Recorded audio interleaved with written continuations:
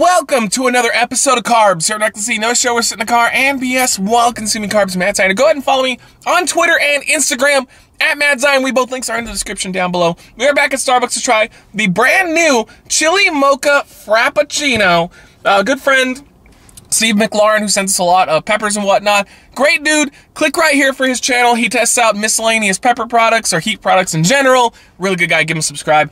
But he messaged me about this. I know Death Toll's also tried it. We had a couple fans also send me pictures and say, hey, Matt, try this out. It's like basically a hotter version of your regular Starbucks. Let's mix it in, though, because I don't trust it. Wow, this whipped cream is like F the system. It is not mixing in. All right.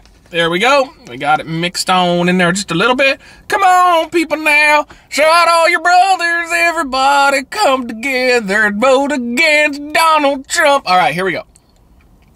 It doesn't really have any heat to it at all. Like the chili influence, it's there. There's so many people in the comments.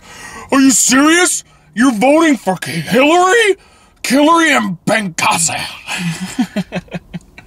It's fun going into any political video and reading the comments and just looking at the absolute war that people are having against each other right now.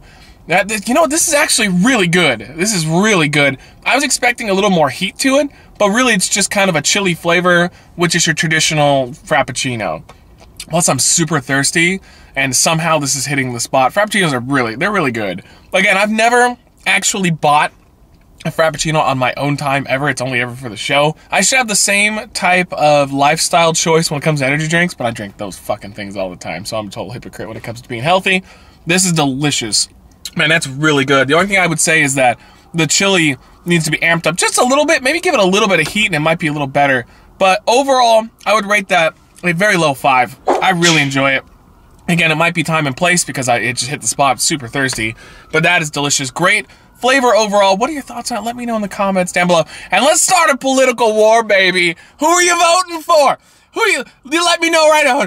Oh, Hillary. Oh, Trump, aka Chump. It's the United States right now. All right, there you go, guys. Thank you so much for watching. We'll see you on the next episode.